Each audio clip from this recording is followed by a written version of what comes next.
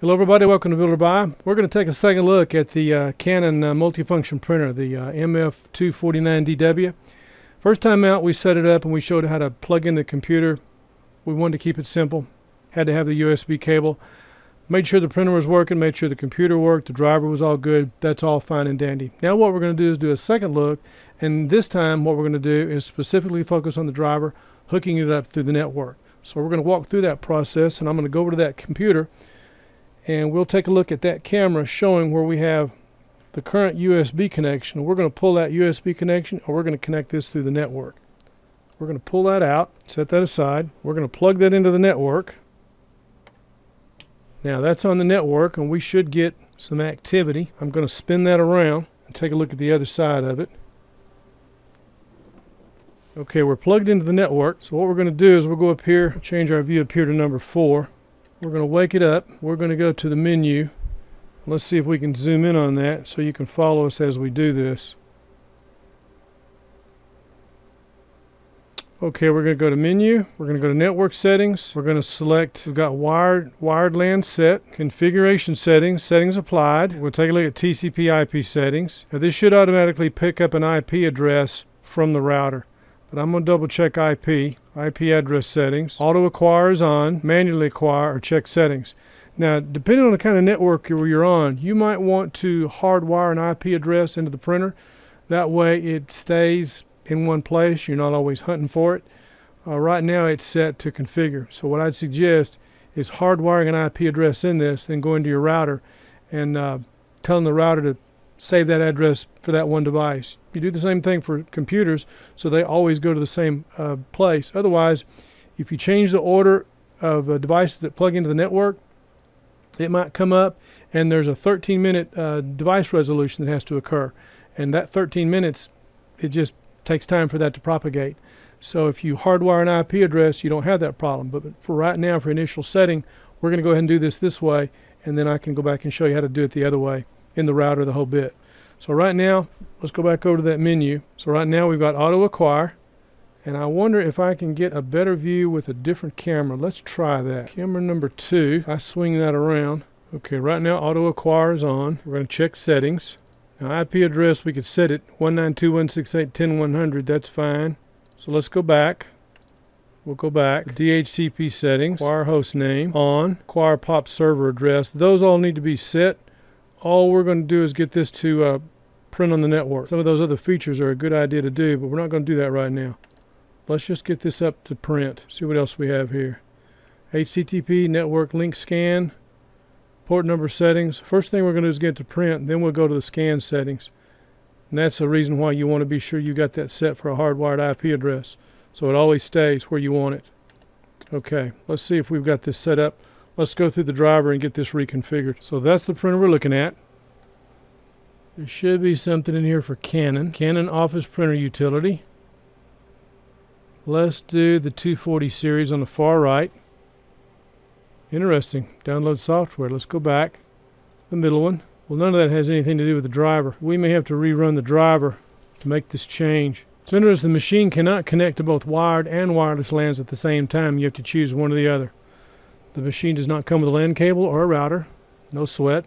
For more information about your networking devices, see the instruction manuals for the devices. We're on a wired network. Connect to a wired network, page 318. We have the LAN cable plugged in. Well, the driver just needs to be reconfigured. That's what we're looking for. Okay, we went through the settings, wired. Tap the menu home screen, tap network settings, tap wired. We did all that. Connecting to a network, connecting to a wired LAN 318. Connect the LAN cable, we've done that. It's been 2 minutes. Risk of information leak, wireless LAN security. That's why we're wired.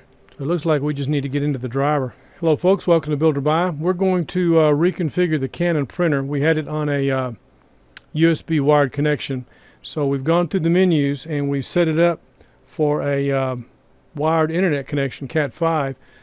So now we're going to go to the software, and the easiest thing to do is we're going to rerun the software. So we'll run the printer driver. Yes, Canon driver module. It'll unzip the driver again. And this time we're going to select network connection for network models, which this is. To use this program, you must remove all firewall blocks set against this program. Do you want to change the Windows firewall settings? Do you want to change the Windows Firewall settings so that the Windows Firewall block will be removed? To make this setting effective, it's also necessary to allow exceptions in the Windows Firewall. It'll be easier to let them do this, so we're going to say yes. Doing a search for devices. And I'm surprised this information that we're looking for, we looked through the driver and it did not show us anything that was on the hard drive we could call up from the menu. So we just reran the installation routine. Now it shows the device, the MF240, shows the MAC address, shows the IP address. Now what we should do is go into the router and hardwire that IP address not only into the router to be reserved, but hardwired into the printer to keep it. So that way, no matter who connects, whoever comes on, if for some reason the router has to be set, it will leave those IP addresses alone so nothing else will go to them. Otherwise, you'll have a network configuration problem while everyone tries to figure out where they are. That resolution requires 13 minutes. So we've got the device, we've got the IP, we're going to go next. We're selecting device, I'll zoom back in. Target device is the MF240. We're going to install the printer, we're going to install the fax, we're going to install the scanner. And there's also a Canon Driver Information Assistance Service. Interesting. When you install this service and use shared or local printers, functions that will allow you to obtain device information will be added to your computer. I think that's a good idea, so we're going to install that. We had to add that. We'll click on next. And again, if the firewall is enabled, so yes, go ahead and do what you need to do.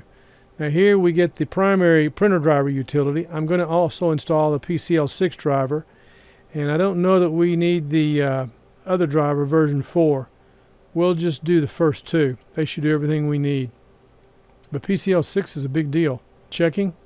Okay, shows the printer. We have a port. You can change the printer name if you specify the printer as a shared printer. You can specify the shared printer name and set an additional driver, alternate driver. Confirm the settings and click next. So that's going to be the printer name on the network, the driver. Use as a shared printer. We're going to say yes. Shared name. Drivers to add. We should be able to use the same drivers. Current device 1. Number of devices set 3. Because we're doing 3 things with this. Print, scan, and fax. So we're going to say OK. And current device number 2. PCL6. Oh, interesting. Let me back up. So the first device, and it's in parentheses 1 because we've put the first printer driver, 240UFRI2LT. That was for a USB connection. This number 1, we have to remember in parentheses, is for a Cat5 connection. If we had completely uninstalled the driver, then it wouldn't have this double setting. So we're going to leave it like this. So we're going to go next. This is current device number 1. Device number 2 is the PCL6. Then we go to device number 3, and that's the fax driver. Now any one of these can be set as shared. We've got the first one set shared. We'll set the second one shared, the PCL6, and we're going to also share the fax. So any one of these can send out on the fax. Very cool. We're going to say next. So all these drivers are going to get installed. And the last one is the Canon Driver Information Assistance Service. So we're going to click Start, and away we go. So we've selected the device, we've selected the driver, we've confirmed the settings. We're doing an installation. It's installing the printer driver. There should be an easier way to change these settings without having to do what we're doing. But this is what we found the easiest way, that if you want to go from a USB connection to a network connection, just run the driver again and it'll change those settings for you. Keeps it simple. We like simple. Now we're installing this on an HP Envy 17T laptop. So that's a spinning hard drive. Takes a little bit longer than if you're on a stick of chewing gum drive like an NVMe, but that's the way it is. And I'm watching the drive activity light on the computer, and it is installing. It's just taking an awful long time to do it. You know, the multi-function device is coming up on the network now. Ah, here we go, finally. The multifunction drivers have been installed. You can set one of the installed printers or the installed fax as the default printer. Select the device from the list. The current setting is the plain one. If we set the one in parentheses, that's the one that's a duplicate driver. So we're going to go with that because that's the network driver. This copy of the driver was for a USB connection. So we're going to go with that one. We'll click Next. Set the default printer. Print a test page. Yeah, let's do it. And we have a test page coming out. Fantastic. So we got our test pages, which is handy. We've got the Windows printer test page for both printer drivers, printed from the laptop. That is outstanding. So I had read where some people had difficulty with their multifunction device not doing what they wanted. And I don't understand, because that was pretty simple, pretty straightforward. Took a while. The driver installed successfully, but what I would recommend, remember, hardwire that IP address in that printer so it keeps it. and hardwire that address. In other words, reserve that address in your router so that if everything goes down, when the network comes back up, when the router comes back up, those devices that have a set IP address that's been reserved will keep that, and you don't have to worry about anybody conflicting trying to run over it. The hierarchical structure for networking in Windows is whatever the current version of Windows, the latest version, that's the one that's the keeper of the gate. If you turn on another computer, DNS resolution has to occur. It's 13 minutes. So sometimes if two computers are both, say, Windows 10, both Windows 10 64-bit Pro with the latest version, or if one of them, say, is a version of server takes over, takes precedence, and it'll eventually take over. It's how network resources are shared. Somebody has to be the keeper of the gate, and that's where that 13-minute resolution occurs. So if you hardwire those IP addresses, those problems go away.